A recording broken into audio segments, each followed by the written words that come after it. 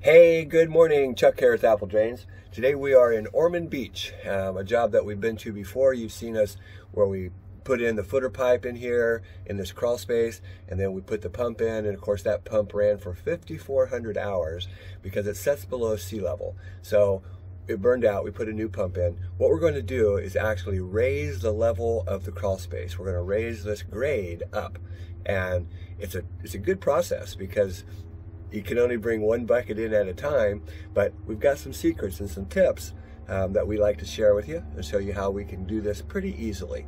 And it's going to take about 6, maybe 7, 8 yards of soil to bring this up 8 inches.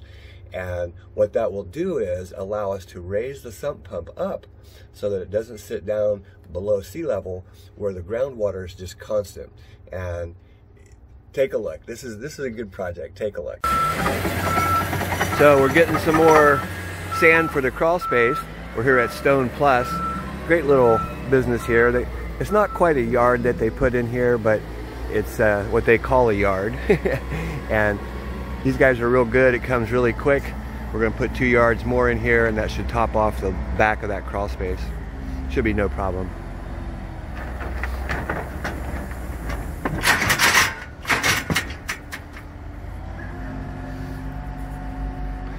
Kind of hard for the loader to see because the sun's right in his eyes if you see him trying to get it into the trailer.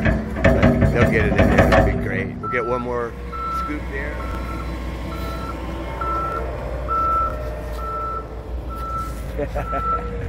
That's good. So he's coming over here on this side because you can see how bright that sun is. It's really, really bright. It's looking real good. If you're going to get sand, make sure that you get good clean fill sand to fill up your crawl space. We're going to also get a load of gravel here later, and we're going to use that to top off on top of the sand. It should work really good.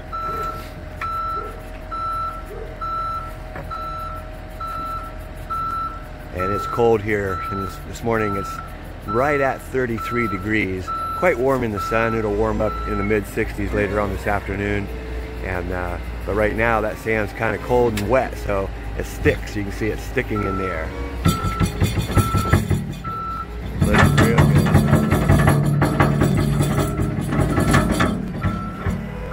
good. So what we're doing is we're creating what I call sliders, and this is just something that we can set the bucket of gravel or dirt, and we can just push it, and you'll see when we get down in the crawl space how well this works. Yeah, it takes a few minutes to set this up, and you spend a little bit more money buying some plywood, but we can reuse this over and over again. And we used to do this in Charlotte because there's a lot more crawl spaces, but watch as he flips it over, and you can see we just made a chute, and we can set the bucket on that chute and just push it, and it'll slide 8 feet, no problem. Then we'll drop it onto the next chute, and we can go all the way around the crawl space. Once this is created and we get them down in the crawl space, it'll move really fast. And to do this, what we did was we bought 1/2-inch plywood, and we got some 1x3 furrings, and you can see we're just screwing them together, just a few screws. That's all you need. Doesn't have to be anything perfect. We're not building a shelf. We're just building a slider. That's all it is. Okay, so you can see how this system works. Even if it's uphill, you can see it's running uphill. It's really hard to carry a bucket in the crawl space. You can only move it a couple of feet, and it really wears you out. But if you make a slider, see how I can shove it?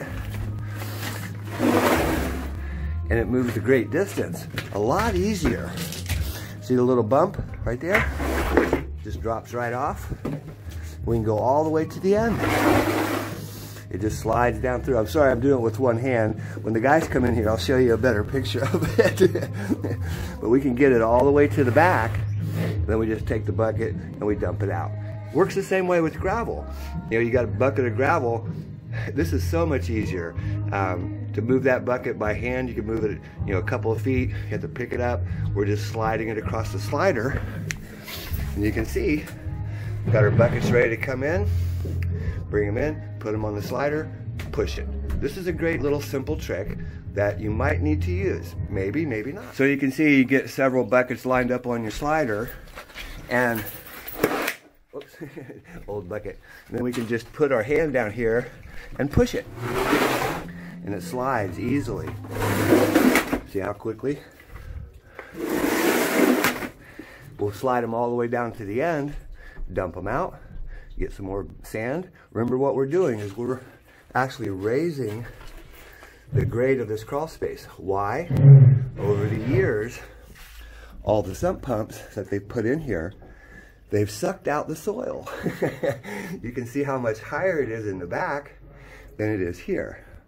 And now, this pump, you see it down there, that actually sits below sea level. And at high tide, that groundwater rises up and it burns out their pump. So we need to just raise this up about 8 inches, just through this section right in here, that's all. And this is where the water has been sucked down. We raise this up about 8 inches so that it matches this side over here. And then we can raise the pump up a little bit. So this is the first time these guys are doing this, and you can see, you just slide the bucket.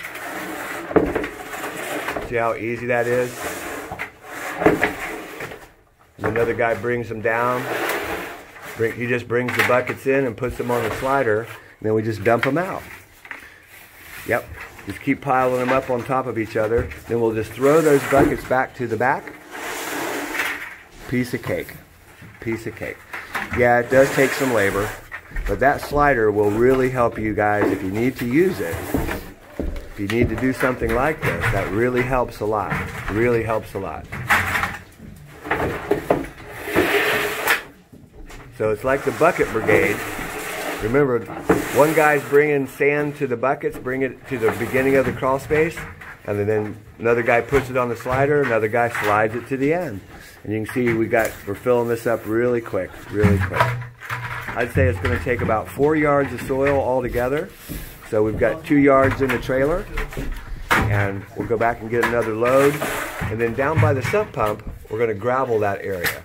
So we want that water to perk. We've already got footer tiles installed. We want that water to get down into the pit, and it'll just flood right through there. Remember, this is water coming up, not coming down. It's coming up. That's the way all French drains work. They're not designed to pick up surface water. And you really need catch basins if you're outside to pick up surface water. Yeah, you can definitely, say that it'll go through the sod and all those things, and it does, but it's very slow. You can see we're bringing the buckets down to the crawl space opening. That's really the hardest part of this, is getting anything you want to bring in, you have to set down into the opening, and then of course you have to climb in through the opening, bring things in. That's why we've got somebody that fills up buckets and sets them down outside to the person inside, and then they're going to set this on the slider and just slide one at a time. More sand on there, the better. See how quick that goes. It's just so easy, so easy.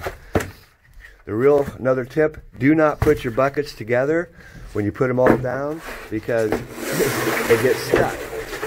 And that just slides like butter, just like butter.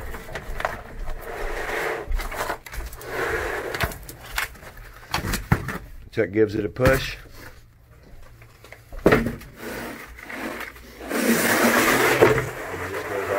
So if you have several guys, the guy that's doing the shoveling, he's doing the most of the work, because he's picking up these barrels, he's running them back to the crawl space opening. Switch off, take turns, work as a team, and you'll get this job done in just a few hours. So I unplugged the sump pump, and the reason I do that is because I want to see how high this water rises. Where is the level of water in the ground? It's been off for about 15 minutes, and you can see that water rising up. It's coming up. Remember, when the sump pump's plugged in, it's taking that water out constantly. It just runs and runs and runs, and it keeps it very dry. But because it's below sea level, we have constant water. And the reason that this happened is, over the years, this home was built back in the 50s, and someone added a sump pump probably in the 60s, and then they continued to add sump pumps. And what that did, you can see we've already graded it, but it sucked all the soil from the crawl space down to their sump pumps. Over 40 years, it sucked out all the soil. So it's quite low now. In fact, where that water level is, that's the bottom of the footer right there. I mean, that's how much sand has come out of here. It used to be right here at the crawl space opening. That's how much soil disappeared here. Tremendous amounts of soil had got sucked out over 40 years. So what we're doing is we're re-raising the grade down in the crawl space. We've got this section all done. Now we're doing the back section. We need about 2 more yards, maybe 3 more yards back there. And the reason I'm leaving this open is I want to put gravel around it. I've already perforated the pit. We're going to lift up the sump pump so that it doesn't sit quite as deep. And that way the pump doesn't run quite as often. What determines that is how high this water rises. Kind of confusing, but if you think about it, you'll understand it. So you can see our slider. This one's quite long. We're bringing the sand, the gravel sand in through the crawl space opening. And then we come down the slider, and you can see it goes all the way back around to the back of the crawl space. But wow, so much easier than trying to carry a bucket through that. so much easier to slide them back there. And then of course you have to lift them up and dump them. But wow, so much easier. Great idea, you guys. Suggest you do this. Remember that you can bring your gravel in down the slider once you've dug that trench for your footer tile, which sets, you know, the footer pipe is a French drain. So you're going to put a base of gravel, then you put your pipe, then you put more gravel on the top, bring that to grade. So really a nice setup here. Save you a whole bunch of labor,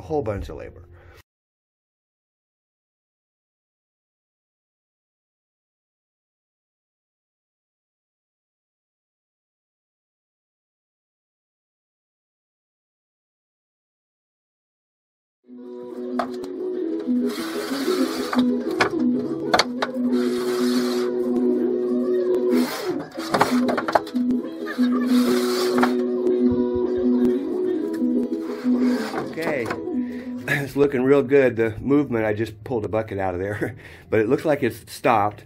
So that's the level of groundwater, and you can see how it's kind of getting muddy, but over here, we've got to get this. We're about 8 inches more.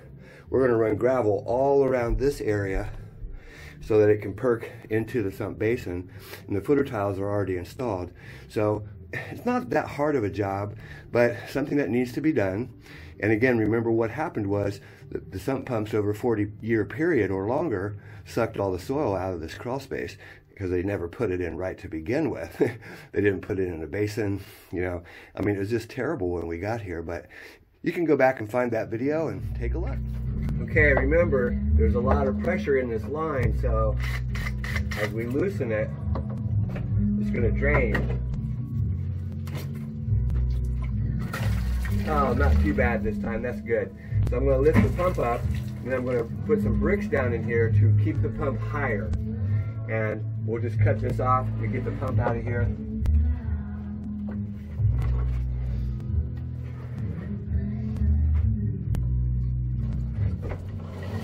Remember, this pump's heavy. Try not to lift up on the rise or try to grab the handle of the pump to get it out. There we go. Perfect. All right, let's get some bricks down in here. See if we can get it high enough to slow down that pump. So we've got the bricks down in there. You can see that we raised that pump almost 6 inches. And that float, when it actuates right here, is still well below our new grade. It's going to be well below our new grade. We're all set. Now I just need to make a new measurement from the top of the check valve up to the no-hub to the discharge where we cord that wall and put it back together. We're going to go ahead and set the no-hub. I made the cut here so you can see it. And then we're going to set a no-hub on here to make our connection. And we'll tighten up all these clamps. It's as tight as that drill can make it. And we'll be ready to plug that pump back in.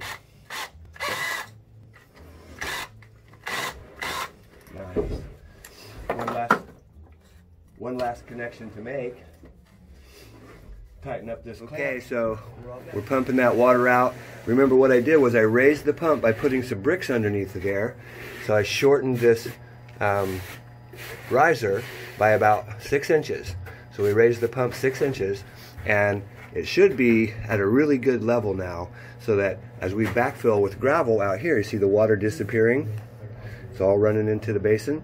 That the pump won't actuate quite as often, and that's the object of filling this entire crawl space. We had to fill the entire crawl space with soil. Took about 8 yards. What a job, what a job. But of course we're doing that back corner back there. We're almost done. Yeah, the slider works really good, you guys. Remember, these buckets between 60 and 70 pounds each. Sand is very heavy, and it's not wet, but it's definitely moist. And you can see it back there. It's just a conveyor belt without the rollers, but it still works so much better than trying to lift that stuff up. Best way I've found to, inexpensively, to move things around in the crawl space, gravel especially. And if you go back and watch some of the older videos, we've got several hundred videos of doing just this. They happen to be in Charlotte. Now we're down here in Florida, and we're still in Charlotte too. Kevin runs our Charlotte office. He does the same thing every day. So our pump just shut off, and you can see all the water disappeared completely. I'm in the guy's ways here, so I apologize. But the pump shut off at a real good level. This will only kick on now, I don't know, maybe every hour, maybe every 2 hours, maybe once a day. Once we get this backfill, this is going to be great. Yeah, take a look, you guys. Watch how far you can slide this. I mean, that was just less than a second, where as if you decided to push this, pick up a bucket and move it that far. I mean, that's 10 times you're picking that bucket up. Get a great workout if you want to do it that way. It really amazes me when I watch other people's videos of how they do things, and they try to get you to use the machines and the excavators and all those things. But you know what? You can do this yourself and do it by hand. Rent a trencher. There's all kinds of ways to do things, and nobody's got the right way.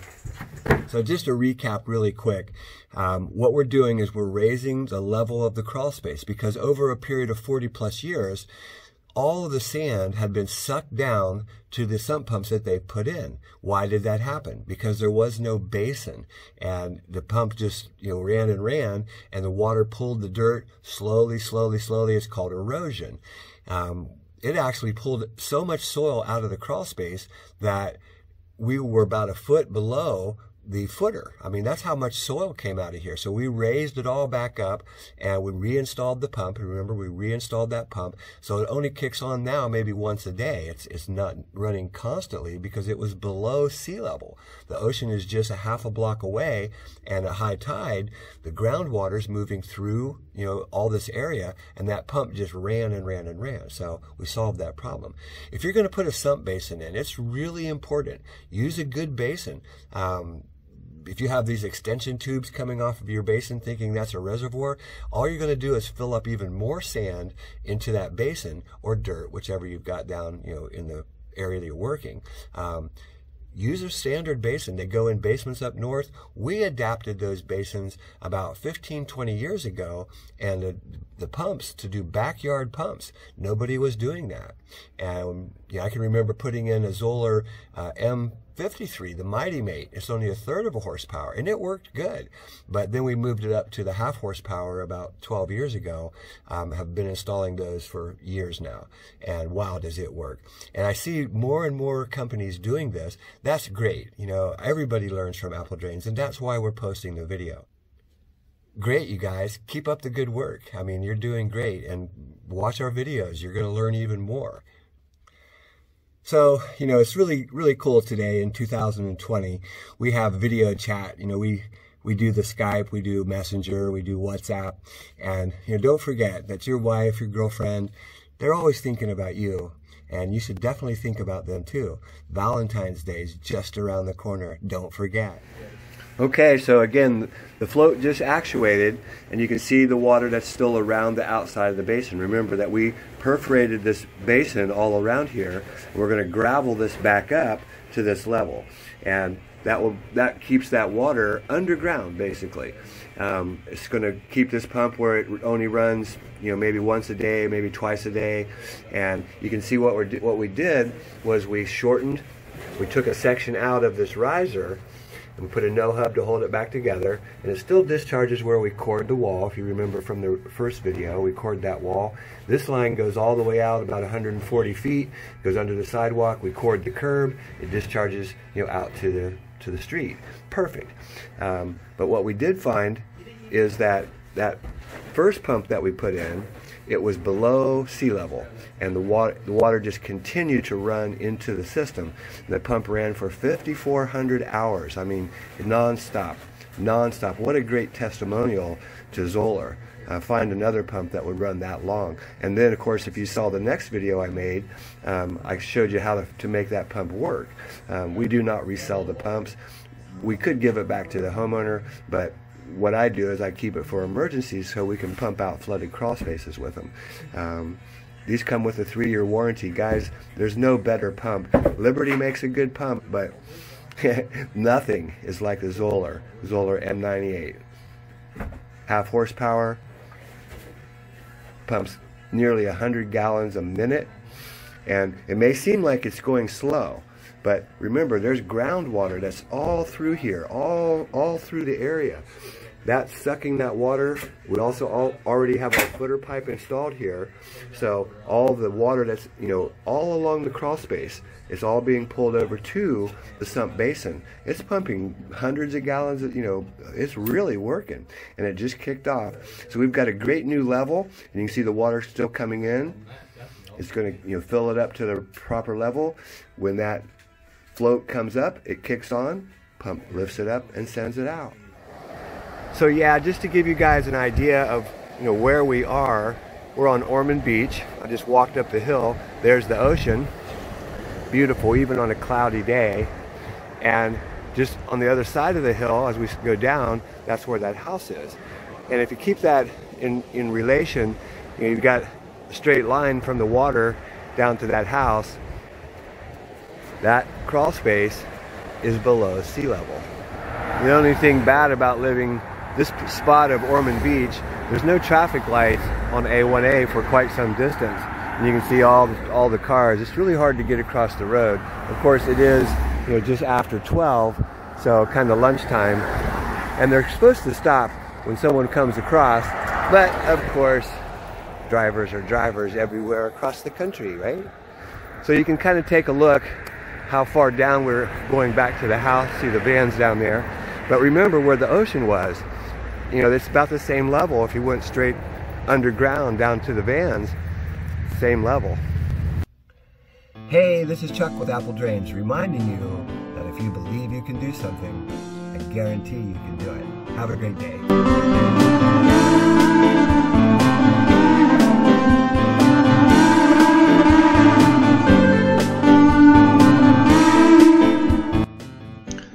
Be sure to watch our next video, French Drain Scammers in Orlando, companies pretending to be Apple Drains.